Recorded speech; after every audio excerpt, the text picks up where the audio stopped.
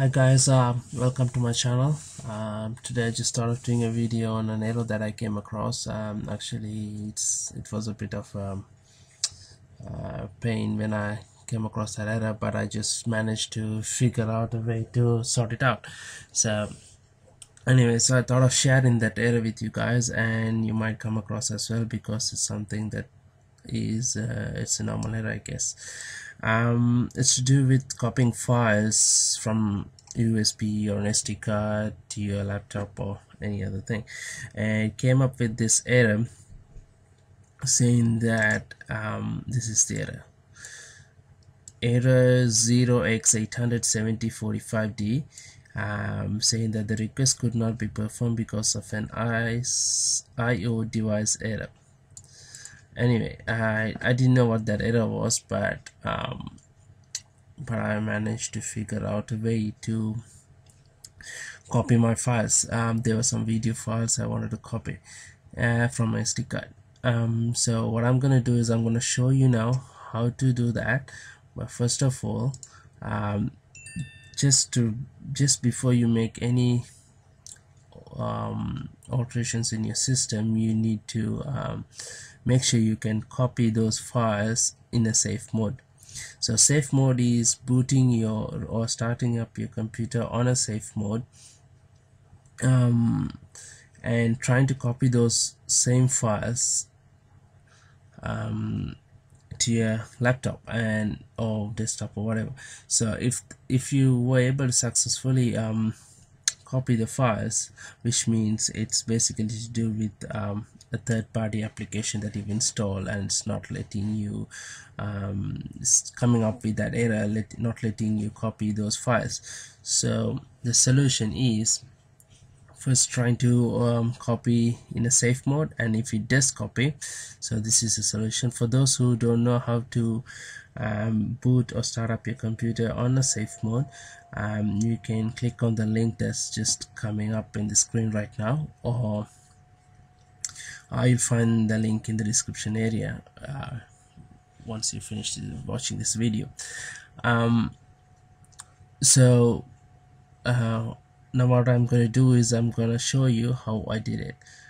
First you need to go click on start, and on the search area you need to type msconfig.exe and then select that.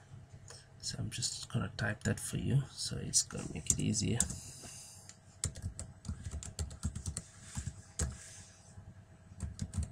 So gonna type that in the search area on the start menu, and it'll come up with the screen with this when you hit enter. So it's a system configuration. Usually it's when you do that, it'll be on a normal startup, right? So that's how it's gonna be, but I've done the changes and it's in a selective startup. All you need to do is click on selective startup, untick load startup items. You know, the load startup items, you gotta untick it, and then go back to this tab services, then tick hide all Microsoft services, tick this, and then click on the disable all. So now you can see all these services have been disabled, and what you need to do is you need to press apply and say okay. So now once you say okay, it's gonna prompt you for a restart. You have to do the restart for your computer to start up on a clean boot. So once it's in a clean boot, you can try copying your files, and actually it should actually copy all the files successfully once it's in a clean boot. So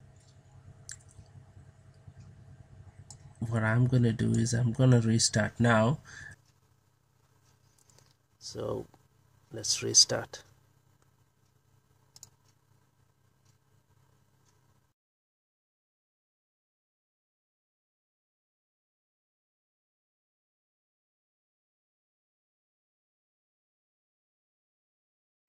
So there you go, guys. The Windows is back. So now let's start copying the files. I'm gonna open the SD card, then locate the files. So these are some of those files that I need to copy. What I'm going to do is I'm going to cut those and paste them, just paste them on anywhere you want. What I'm going to do is I'm just going to paste them on the desktop. So once all these files have been copied, you actually need to put your computer or laptop back to the state it was in the configuration area. So I'm gonna go through that in a while, as soon as the copying is done.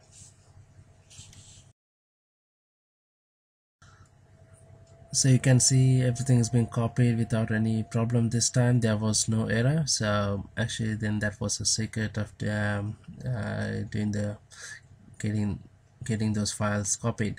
So now what we're looking for is we need to put the computer back to normal state. So what we need to do is we need to go back again to the same thing, which is msconfig.exe, and then open the system configurations.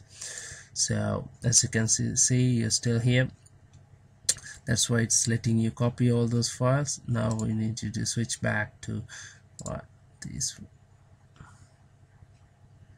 you need to switch back to normal startup, and in the services area it's already, there is no text here, everything has been enabled.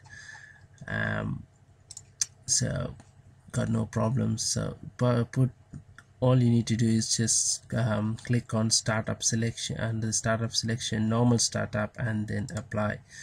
Once you hit apply and OK, it's gonna ask you to restart your machine again, which means now you were in a clean boot. Now you're gonna go back to the normal boot and you'll be able to operate as normally. So right, thank you so much guys for watching my video. I hope you guys were able to benefit out of my video. If you guys have any questions or anything pertaining to this, you can leave your questions in the comment section, and I'll try my best to get back to you as soon as possible. And thanks for watching guys. Cheers.